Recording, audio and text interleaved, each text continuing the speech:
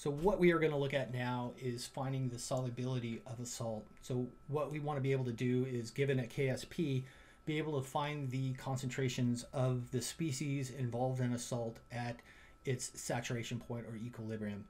So one of the main problems here is that these concentrations are going to be related to the stoichiometry. And what we want to do is come up with a number that is independent of stoichiometry. So for insoluble salts, what we're going to find is what's called the molar solubility, or S. So this is just another value. It's very similar to the X value that we were looking at in finding concentrations of acids and bases, but we call it S because we were dealing with a insoluble salt. So this is the idea that to be able to talk about the solubility of a salt is kind of a difficult term, and it's really kind of hard to compare one salt to another one. But what we want to be able to find is what's called the molar solubility, and once we find the molar solubility S, we can find the concentrations of the ions in solution from our insoluble salt. So here we're looking at calcium fluoride, and I say I have a saturated solution. So I've added calcium fluoride solid into an aqueous solution, and I've allowed it to reach equilibrium, so it is dissolved as much as possible. And now what I want to find is S, the molar solubility, and then from that I'm going to use the molar solubility to find the concentration of calcium and fluoride in solution. As always, I need the solubility product, which is a constant for calcium fluoride. And the first thing I want to do is come up with the reaction, the dissociation that comes in. I know that calcium fluoride is going to dissociate to make Ca2 plus 2F minus. And just like our other equilibrium, this stoichiometry means that there is a 2-to-1 ratio of these species in solution. So my concentration of F minus is going to be twice as large as my concentration of calcium 2 plus. So that comes from the stoichiometry. So if I assume that some amount S dissociates, then I know that S amount of calcium 2 plus is going to be made, and 2S is going to be made of the fluoride. So this is always going to be true because we're always going to be starting with an insoluble salt. We're going to assume that some amount of it, S, is dissociating, and then it's going to make S amount of the products, and then we carry down the stoichiometric coefficient. So here there's an implied 1, there's an implied 2. So we are going to be making 2S. So you can see the idea is that when I talk about the solubility, that the stoichiometry is going to have an effect on these concentrations. So it's very difficult to look at the concentration of a species and say, you know, that's my solubility. So we tend to look at S, this amount that dissociates from the insoluble salt, and call that the molar solubility because that is completely independent of stoichiometry at this point.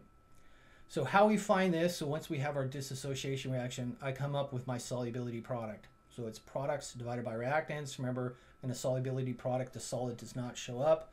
And as always, we want to multiply by the stoichiometric coefficient. So the Ksp for this reaction is equal to the concentration of calcium times the concentration of fluoride squared. And in this case, just like we've done in other equilibrium, we're going to take this algebraic idea and plug it into my equilibrium expression. So if I put S in for Ca2 plus and 2S in for F minus, I get this algebraic expression. And so this is the main thing. We're going to combine this together and solve for S.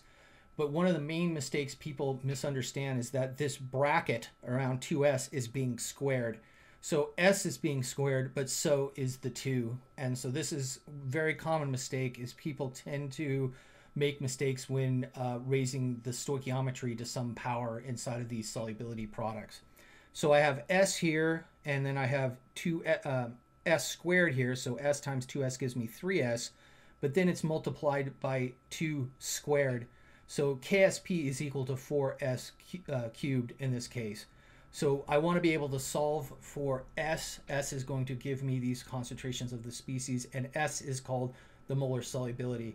So you plug in these algebraic expressions, you combine them together to get Ksp is equal to some number times S raised to some power.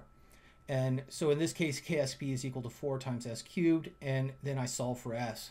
So I take my Ksp, that number was right here, and I divide by 4, and now I got to take the cube root of this whole number. So this is one of the more trickier parts, is that you need to be able to raise certain values to a known power or take a known root. So this should be the root, this is just a function. So remember, the cube root is a function. It just means I'm taking some number in and getting some number out. On your calculator, this should have the symbol for like a square root. It's a root symbol, and it should have a y inside of there.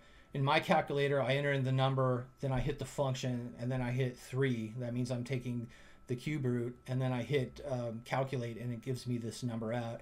So you need to make sure that you understand how to take cube roots, fourth roots, and here in a second we're going to look at a more advanced situation of this. So you need to be able to raise certain numbers to a given power or take a given root. So in solving for s here, I take Ksp divided by 4, then I take that entire number and take a cube root. I get s is equal to 1.1 times 10 to the minus third molar. So that's the molar solubility. And then I got to look at how the molar solubility relates to the concentration of my species. So the concentration of calcium 2 plus is equal to S. So I just found out what S is. That's going to be equal to my concentration of calcium 2 plus, 1.1 times 10 to the minus third molar. But with F minus, the concentration F minus is going to be equal to 2S. So I take my value for S that I've calculated right here and I multiply it by 2. The concentration of F minus is going to be 2.2 times 10 to the minus third.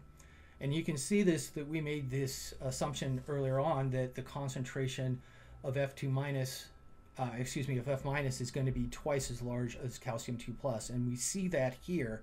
The reason why is there is 2 fluorides inside of calcium fluoride. So it's going to produce a concentration of F minus that is twice as large as calcium 2 plus. So you need to take a minute and remember that this solubility is independent of the amount of the solid. So I have to assume when I talk about this equilibrium that I'm putting enough calcium fluoride in to reach this equilibrium. But once I've reached a saturation point, by that I mean that I cannot dissolve more calcium fluoride into solution. So I've made the maximum amount of calcium 2 plus and F minus. Adding more solid to this solution will not increase my concentrations of calcium 2 plus and F minus. And this is part of the reason why calcium fluoride, the solid, is not inside of my equilibrium expression. So adding more solid doesn't change my equilibrium values of calcium 2 plus and F minus. So that's one of the things you want to remember. It does not, as long as we have enough calcium fluoride to reach our equilibrium amounts, adding more calcium fluoride will not cause more calcium fluoride to dissolve into solution. So here we've reached the equilibrium values, and because we understand that, because of this fact, we can say that Ksp is equal to my solubility product or equilibrium expression right here. So let's look at a more difficult situation here. So we're going to be looking at magnesium phosphate and coming up with the molar solubility and the solubility product or the equilibrium expression. So I give you this, I say it's saturated solution, so it's the same thing as saying at equilibrium.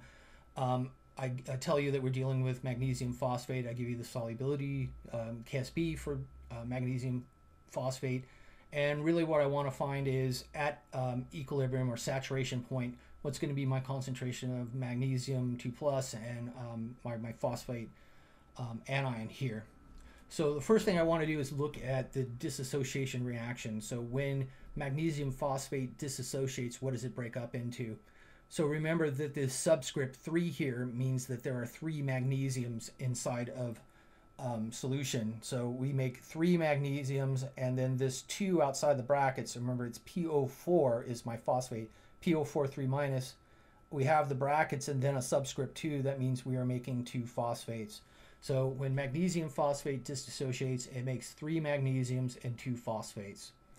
So when we want to find the molar solubility, we once again assume S is dissociating from my insoluble salt.